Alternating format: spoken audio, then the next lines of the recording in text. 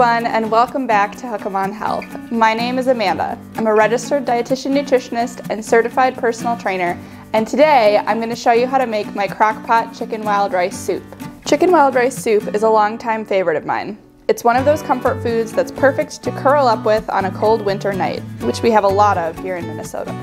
If you've been here for a while, you know that I love Crockpot cooking. It takes a lot of the stress out of preparing a healthy meal and is easy to throw together so that you don't have to spend all that time cooking when you get home after a long day of work. So let's get started. We're going to start by preparing all of our vegetables. Dice your yellow onion, peel and chop your carrots, and chop your celery. Cut your vegetables up so that a spoonful of soup will contain a little bit of everything. Personally, I like a very flavorful and herby chicken wild rice soup, so this recipe uses a lot of seasonings. Into a small dish, measure out 1 tablespoon dried parsley, 1 teaspoon salt, 1 teaspoon dried sage, 1 teaspoon dried thyme, 1/2 teaspoon dried rosemary, 1/2 teaspoon dried marjoram, and 1/2 teaspoon ground black pepper. Now it's time to add everything to our crock pot and start cooking.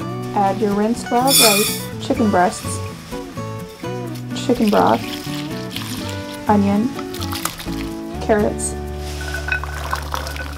celery, and seasonings. Cover your crock pot and cook on low for 7 to 8 hours. Once your cook time is up and your chicken is cooked through, remove your chicken breasts from the crock pot. Shred and return.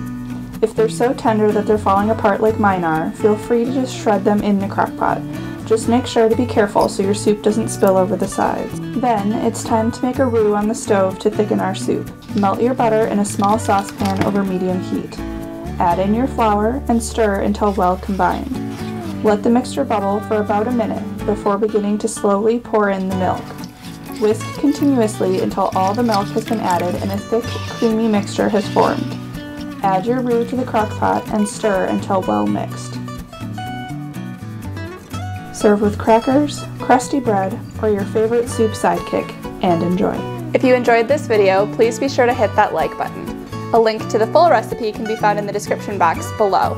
Let me know down in the comments your favorite comforting winter dish, and if you want to get hooked on health, make sure to subscribe to Hookom on Health here on YouTube and follow me on my other social media accounts. Thanks so much for watching, and I'll see you all back here again next time.